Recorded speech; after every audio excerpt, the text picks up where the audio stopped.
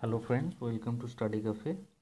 আমরা পার্ট ওয়ানে দেখেছি কীভাবে গভর্নর জেনারেল অফ ইন্ডিয়া থেকে ভাইসরয় পোস্ট ক্রিয়েট হলো এবং ফার্স্ট ভাইসরয় হিসাবে লর্ড ক্যানিং কী করেছেন। এরপরে আমরা তার পরবর্তীকালে যে সমস্ত ভাইসরয় সেগুলো নিয়ে আলোচনা করব। ওকে,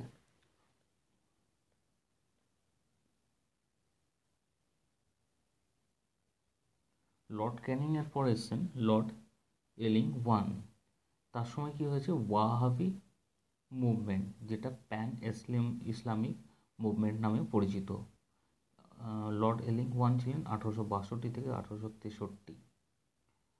দেন লর্ড লরেন্স ছিলেন। লর্ড লরেন্সের সময় হচ্ছে high court war establish at Calcutta, Bombay and Madras in 1865। যদি পরীক্ষার হলে যদি তিনটে অপশান দেওয়া থাকে, প্রথম কোনটি হয়েছে, তাহলে কিন্তু উত্তর হবে ক্যালকাটা বোম্বে থেকে 1 ঘন্টা আগে স্টার্ট হয়, সেই জন্য ক্যালকাটা এস্টাবলিশমেন্ট প্রথম, এবং মাদ্রাস হয়েছিল পরের দিন স্টার্ট, মাদ্রাস হাইকোর্ট। ওকে, দেন create Indian forest department. Lord লরেন্সের সময় কি হয়, ইন্ডিয়ান ফরেস্ট ডিপার্টমেন্ট ক্রিয়েট হয়। Expand cancel works and railways. এখানে ক্যানেল ওয়ার্কস এবং রেলওয়েজ এই সময় এক্সপ্যান্ড শুরু হয়। Telegraphic communication was open with ইউরোপের সাথে টেলিগ্রাফিক কমিউনিকেশন স্টার্ট হয়। লর্ড মায়োর ক্ষেত্রে খুবই ইম্পর্টেন্ট হচ্ছে, তিনি হচ্ছেন ভারতের একমাত্র ভাইসরয় যাকে হত্যা করা হয়েছিল আন্দামান দ্বীপপুঞ্জে। লর্ড মায়োর ফার্স্ট ইন্ডিয়াতে সেন্সাস চালু করেন। লর্ড মায়ো ছিলেন 1869 থেকে 1872, organise the statistical survey of India. Okay, first census was held in India 1871। তাহলে লর্ড মায়ো বললাম কত সালে চালু করেছেন, 1871 সালে। হি was the only viceroy two B murder and office of শের আলী। যে মেরেছিল তার নাম হচ্ছে শের আলী, ইনি আফগান ছিলেন, আফগান পাঠান, কনভিক্টেড ইন আন্দামান 1872। ওকে, এরপর হচ্ছে লর্ড নর্থবুকের সময় হচ্ছে কুকা মুভমেন্ট হয়েছিল পাঞ্জাবে। কুকা মুভমেন্ট কোথায় হয়েছিল, এটা পরীক্ষা আছে, খুবই ইম্পর্টেন্ট। তাহলে লর্ড নর্থবুকের সময়। লর্ড লিটন হচ্ছে অ্যারেঞ্জ দ্য গ্র্যান্ড দরবার ইন দিল্লি 1877। তাহলে গ্র্যান্ড দরবার করেছিলেন 1877 এই দিল্লিতে। এই দরবারে কি করা হয়, queen of Victoria was declared as a কাইজার-ই Hind. তাহলে কুইন অফ ভিক্টোরিয়াকে এখানে কাইজার-ই হিন্দ উপাধি দেওয়া হয়। এরপরে হচ্ছে আর্মস অ্যাক্ট। ইন্ডিয়ানদের আর্মস রাখতে গেলে লাইসেন্স নিতে হবে, এটা বাধ্যবাধকতা করা হয় আর্মস অ্যাক্টের মাধ্যমে 1876 সালে। তাহলে arms act in 1876 made mandatory for Indian to acquire the licence for arms. The infamous vernacular press act 1878। তাহলে 1878 সালে ভার্নাকুলার প্রেস অ্যাক্ট তিনি পাস করেন। এরপর হচ্ছে Lord repel the vernacular press act. Lord repent এসে ফার্স্ট কী করলেন, এই vernacular press অ্যাক্টটাকে তিনি ক্যান্সেল করে দিলেন, রিপেল করে দিলেন। Pass the local self government act. Local self গভর্নমেন্টের ফাদার ওই জন্য বলা হয় তাকে, লর্ড রিপনকে। তিনি 1882 সালে সেলফ গভর্নমেন্ট অ্যাক্ট চালু করেন। The first factory act of 1881 and M two প্রোহিবিটিং child labour was pass. মানে চাইল্ড লেবারদের বিভিন্ন হ্যাজার্ডিয়াস কাজে ফ্যাক্টরিতে নেওয়া হবে না, এই নিয়ম চালু করেন। ওয়াজ দ্য ইলবার্ট বিল, খুবই ইম্পর্টেন্ট, ইলবার্ট বিল পাস করেন তিনি। ইট ওয়াজ উইথড্র লেটার, এটা ইউরোপিয়ানদের চাপে পরবর্তীকালে এই বিলটা তুলে নিতে হয়েছিল, যে বিলে বলা হয়েছিল ভারতীয় জাজ ইউরোপীয় বা সাদা চামড়ার লোকেদের বিচার করতে পারবে। ওকে, এরপর হচ্ছে লর্ড ডাফরিন হচ্ছে 1884 থেকে 88। ইন্ডিয়ান ন্যাশনাল কংগ্রেস যেটা স্থাপন হয়েছিল 1885 সালে, সেটা লর্ড ডাফরিনের সময়। ঠিক আছে, থার্ড বার্মিজ ওয়ারের মাধ্যমে বার্মা পুরো দখল করে নেওয়া হয়েছিল, annexation upper and lower Burma in 1885। ওকে, এরপর হচ্ছে লর্ড ল্যান্সডাউনের সময় ইম্পর্টেন্ট হচ্ছে Bharat Afghan border. Okay, the factory act of 1891 granted weekly holiday and stipulated working hour for women and children. সপ্তাহান্তে একদিন ছুটির দিন এবং তাদের কাজের সময় নির্দিষ্ট করে দেওয়া হয় শুধুমাত্র মহিলা এবং বাচ্চাদের জন্য। অ্যাপয়েন্টেড দ্য ডুরান্ট কমিশন, বললাম ডুরান্ট কমিশন করেছিল, ভারত আফগান বর্ডার দিয়ে 1893 সালে। এটা তাহলে ল্যান্স ডাউনের সময়। Category of civil service into imperial, provincial and subordinate, অর্থাৎ সিভিল সার্ভিস যেটা ভারতীয় দিত সেটাকে 3 ভাগে ভাগ করা হয়। কি কি ক্যাটাগরি ওয়াজ? ফার্স্ট হচ্ছে ইম্পেরিয়াল, দেন প্রভিন্সিয়াল, অ্যান্ড সবার শেষে সাবঅর্ডিনেট। ইন্ডিয়া কাউন্সিল অ্যাক্ট 1892 ওয়াজ পাস্ট, তাহলে ইন্ডিয়ান কাউন্সিল অ্যাক্ট 1892 এই সময় পাস হয়। এরপর হচ্ছে লর্ড এলিংটু 1894 to 1899। এলিংটু এর সময় কী হয়? Munda revolt, Munda uprising of 1899, মানে মুন্ডা বিদ্রোহ শুরু হয়। এখানে বিরসা মুন্ডা নেতৃত্ব দিয়েছিলেন। গ্রেট ফেমাইন অফ 1896 to 97, এই সময় আবার একবার বাংলায় মহামারী দেখা দেয় 1896 থেকে 97। অ্যাসাইনেশন অফ 2 ব্রিটিশ অফিসিয়াল, র্যান্ড আমহ্যান্সড, এখানে এই সময় কলেরা রোগ স্প্রেড করেছিল মহারাষ্ট্রে, এবং এই কলেরার রোগের চিকিৎসার জন্য এখানে হেড হিসাবে বসে হয়েছিলেন কমিশনার হিসেবে এই র্যান্ড সাহেবকে আর আমহাস্টকে দুজন ভাই মিলে মারেন, চাপেকার ব্রাদার্স নামে তারা পরিচিত, 1897-এ। দেন লর্ড কার্জন খুবই গুরুত্বপূর্ণ ভারতের ইতিহাসে, 1899 থেকে 1905 পর্যন্ত ছিলেন তিনি। Plus the Indian university act, পরীক্ষায় কোশ্চেন আসে যে ইন্ডিয়ান ইউনিভার্সিটি অ্যাক্ট কত সালে পাস হয়েছিল, সেটা খেয়াল রাখবেন। লর্ড কার্জনের সময় 1904 সালে।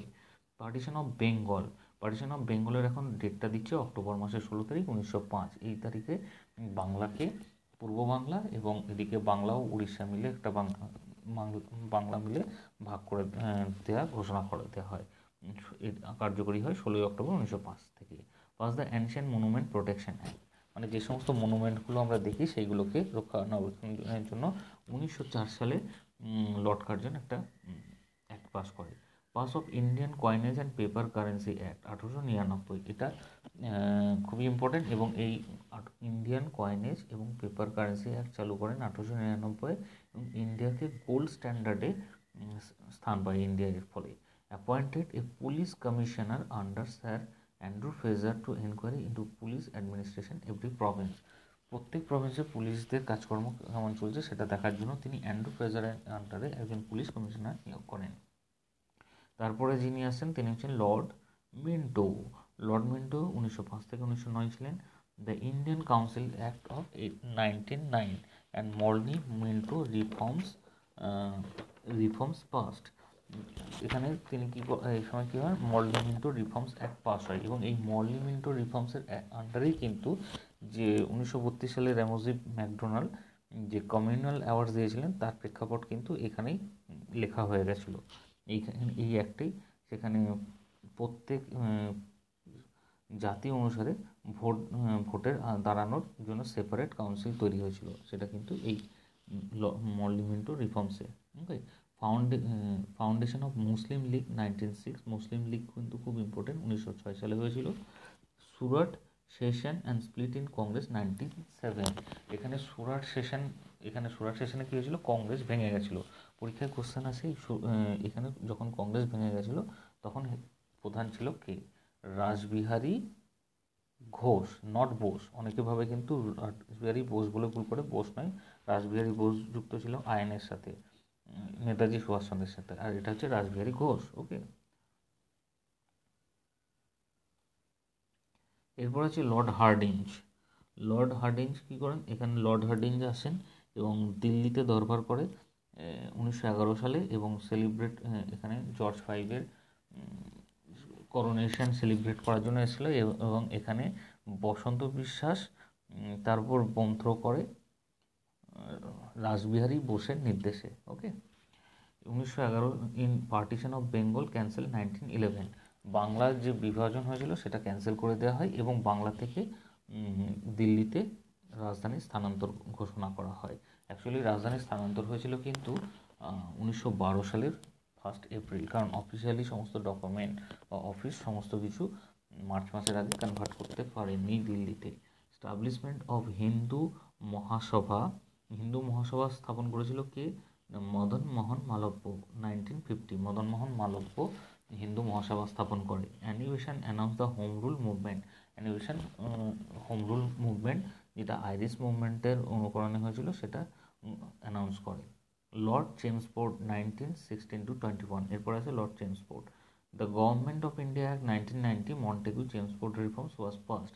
তাহলে এই লর্ড চেমসফোর্ডের সময় কী হয়, 1919 সালে মন্টেগু চেমসফোর্ড রিফর্মস পাওয়া হয়।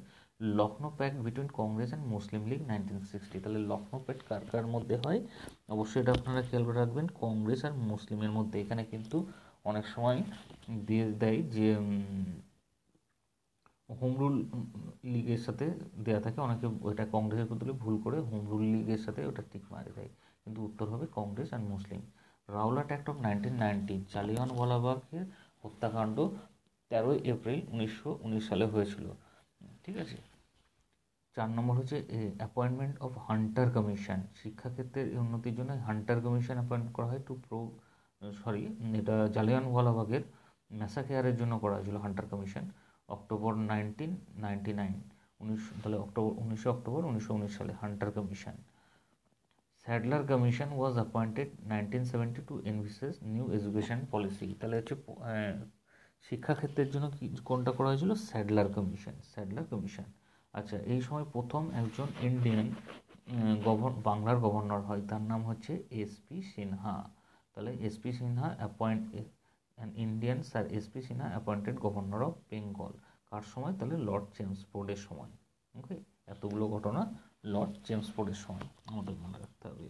এরপর হচ্ছে লর্ড রিডিং ছিলেন 1921 থেকে 1926। Rowlatt act was রিপিলড with the press act of 1910, along with press act 1910। তাহলে প্রেস অ্যাক্ট 1910 সালে যেটা হয়েছিল এবং রাওলাট অ্যাক্ট দুটোকেই বাতিল করা হয়। Prince of Wales visited Indian in 1921। এইটা কিন্তু পরীক্ষা আছে যে ইনি কার সময় এসেছিলেন, লর্ড রিডিংয়ের সময় প্রিন্স অফ ওয়েলস ইন্ডিয়াতে এসেছিল 1921 সালে। মোপলার রেবেলিয়ন কোথায় হয়, 1921 সালে হয়েছিল, কেরালায় হয়েছিল। এটা পরীক্ষায় কোশ্চেনে আসে। ফর্মেশন অফ স্বরাজ পার্টি, এখানে স্বরাজ পার্টি কী করেছিল, সিআর দাস আর মতিলাল নেহরু মিলে এখানে স্বরাজ পার্টি গঠন করে। ফাউন্ডেশন অফ সিপিআই কী করেছিল, এম এন রয়। কোথায় করেছিল, রাশিয়ার রাশিয়াতে। ফাউন্ডেশন অফ আরএসএস হচ্ছে 1925 সালে। চৌরি চৌরা ইনসিডেন্ট 1922 সালে। এখানে কয়েকজন পুলিশ অগ্নিদগ্ধ হয়ে মারা যাওয়াতে গান্ধীজি যেটা আন্দোলন করেছিলেন সেটা উইথড্র করে নেন। কাকুরি ট্রেন রবারি হচ্ছে 1925 সালে। আচ্ছা, তারপর হচ্ছে Visva Bharati university started function in 1922। Rabindranath Thakur Visva Bharati university স্থাপন করেন 1922-এ। এতগুলো ঘটনাকার সময় লর্ড রিডিংয়ের সময় 1921 থেকে 26। ওকে, এরপর আছে লর্ড আরউইনের সময় কী হচ্ছে, সাইমন কমিশন গঠন হয়েছিল কিন্তু 1927 সালে, আর সাইমন কমিশন ভিজিট করেছিল ইন্ডিয়াতে 1928 সালে ফেব্রুয়ারি মাসে। নেহরু রিপোর্ট হচ্ছে মতিলাল নেহরু এখানে একটা রিপোর্ট পেশ করেন ভারতের ডোমিনিয়ন স্ট্যাটাস দেওয়ার জন্য, সেটা হচ্ছে 1928 সালে। 14 দফার পয়েন্ট 14.7 বাই জিন্না। তাহলে জিন্না কত দফার প্রস্তাব পেশ করেছিলেন, 14 দফায় 1929 সালে Jinnah. Lahore session of Congress and পূর্ণ স্বরাজ ডিক্লারেশন ইন 1990। তাহলে লাহোরে কংগ্রেস, এই পরীক্ষায় আসে কোশ্চেন যে পূর্ণ স্বরাজের ঘোষণা কংগ্রেস কোন সেশনে করেছিল, লাহোর সেশনে 1929-এ। Civil ডিসওবিডিয়েন্স movement 1930। তাহলে সিভিল ডিসওবিডিয়েন্স মুভমেন্ট কত সালে হয়, 1930 সালে। ডান্ডি মার্চ কত তারিখে হয়েছিল, 12ই মার্চ 1930। ঠিক আছে, ডান্ডি মার্চ স্টার্ট হয়েছিল 12ই মার্চ 1930। এটাও খুব ইম্পর্টেন্ট। এখানে পরীক্ষায় কোশ্চেন আসে যে সিভিল ডিসওবিডিয়েন্স মুভমেন্টের সাথে কোন বিদ্রোহ হয়েছিল, এই দুটো কিন্তু একসাথে হয়েছিল, civil ডিসওবিডিয়েন্স R Dandi March. Okay, first round table conference held in England 1930। First round table কত সালে হয়েছিল, 1930 সালে হয়েছিল ইংল্যান্ডে। পরীক্ষায় কোশ্চেন আসে যে প্রত্যেকটা রাউন্ড টেবিল কনফারেন্সে কে উপস্থিত ছিল, তিনটাতেই উপস্থিত ছিল B.R.. Ambedkar. Gandhi Irwin pact 5 March 1931 sign by and civil ডিসওবিডিয়েন্স movement was withdrawn. তাহলে এখানে গান্ধী আরউইন চুক্তির মাধ্যমে কী হয়, অসহযোগ আন্দোলন তুলে নেওয়া হয়, এবং এছাড়াও এই চুক্তির মাধ্যমে যে রেড শার্ট পার্টির আন্ডারে যারা গ্রেপ্তার হয়েছিল নর্থ ওয়েস্টার্ন প্রভিন্সে, তাদেরকেও ছেড়ে দেওয়া হয়। মার্টিডম অফ যতীন দাস 64 দিন হাঙ্গার স্ট্রাইক করে মারা গেছিলেন 1929 সালে যতীন দাস। এটা কিন্তু কোশ্চেন আছে যে 64 দিন হাঙ্গার স্ট্রাইকে কে মারা গেছে, মানে না খেয়ে। এটা হচ্ছে যতীন দাস, এবং তার বডি অ্যাকসেপ্ট করেছিল কিন্তু কলকাতায় আমাদের নেতাজি সুভাষচন্দ্র বোস। Lord Willingdon 1931-36। এর সময় কী হয়, সেকেন্ড রাউন্ড টেবিল কনফারেন্স হয় 1931-এ। তাহলে 1931 সালেই ফার্স্ট রাউন্ড টেবিল হচ্ছে, 1931 সালে সেকেন্ড রাউন্ড টেবিল কনফারেন্স হচ্ছে। থার্ড রাউন্ড টেবিল কনফারেন্স হয়েছিল 1932 সালে। আচ্ছা, সেকেন্ড রাউন্ড টেবিলে গান্ধীজি কেবলমাত্র অ্যাটেন্ড করেছিলেন, ফার্স্ট আর থার্ডে করেননি। Civil ডিসওবিডিয়েন্স movement in 1932। গান্ধীজি যখন 1931-এ এই রাউন্ড টেবিল কনফারেন্স ডিসেম্বর মাসে হয়েছিল, অ্যাটেন্ড করে যখন ফিরে এলেন তখন 1932 সালে এসে আবার সিভিল ডিসওবিডিয়েন্স মুভমেন্ট চালু করেন। ওকে, এরপর হচ্ছে পুনা প্যাক্ট। পুনা প্যাক্টে কী বলছে, পুনা pact was sign, announcement of the McDonald communal award. এখানে ম্যাকডোনাল্ড কমিউনাল অ্যাওয়ার্ড ঘোষণা করা হয় 16 আগস্ট 1932। এখানে হরিজনদের আলাদা ইলেকটোরালের জন্য পারমিশন দেওয়া হয়, তারা আলাদা ভোট দিতে পারবে, আলাদা প্রতিনিধি দিতে পারবে। বার্মা সেপারেশন ফ্রম ইন্ডিয়া, এটা পরীক্ষায় আসে যে কত সালে বার্মা সেপারেট হয়েছিল ইন্ডিয়া থেকে, 1935 সালে। গট ইন্ডিয়া অ্যাক্ট 1935, 1935 সালে ইন্ডিয়া পারমিশন পায়। ওকে,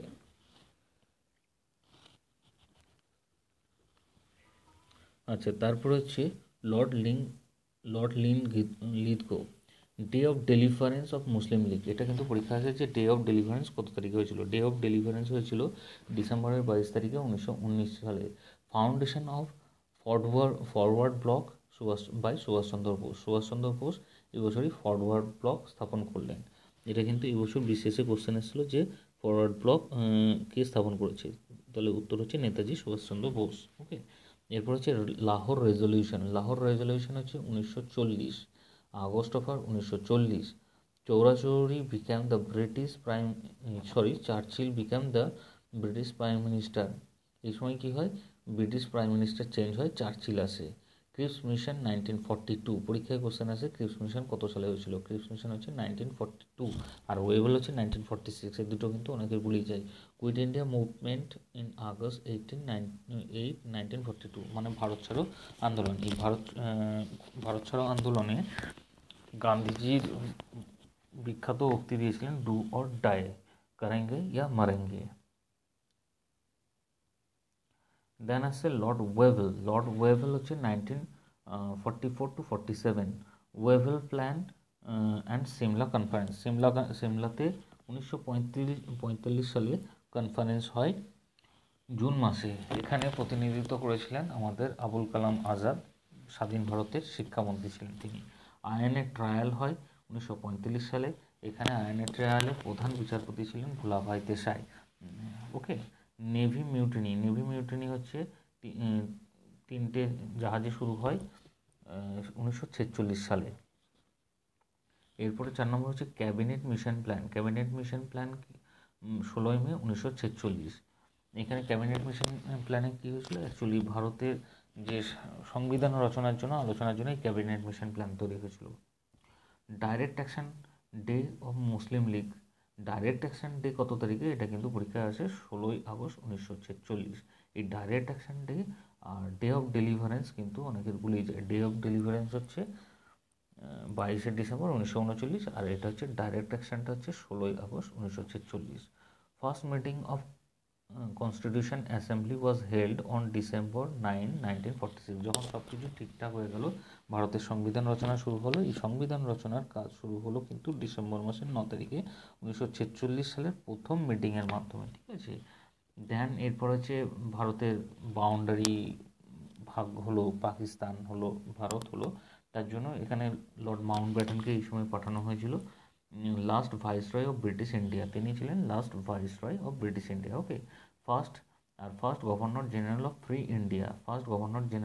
ইন্ডিয়া যদি জিজ্ঞেস করে কে, তাহলে হচ্ছে কিন্তু লর্ড মাউন্টব্যাটেন। আর যদি বলে ফার্স্ট ইন্ডিয়ান, মানে কোন ভারতীয় গভর্নর জেনারেল, তাহলে হচ্ছে আমাদের রাজা গোপালাচারিয়া। আবার যদি বলে লাস্ট ইন্ডিয়ান গভর্নর জেনারেল, তাহলেও রাজা গোপালাচার্য। ওকে, দ্য এখানে partition of India decided by June 3 plan, মানে 3 জুন ঘোষণা করো ইন্ডিয়া আর পাকিস্তান দুটো দেশ তৈরি হচ্ছে। Indian independence act was pass by British parliament on July 4, 1947। তাহলে ইন্ডিয়ান ইন্ডিপেন্ডেন্স মানে ভারত যে স্বাধীন হলো ব্রিটিশের ক্রাউনের আন্ডারে ছিল এতদিন, সেই শিলমোহর ব্রিটিশের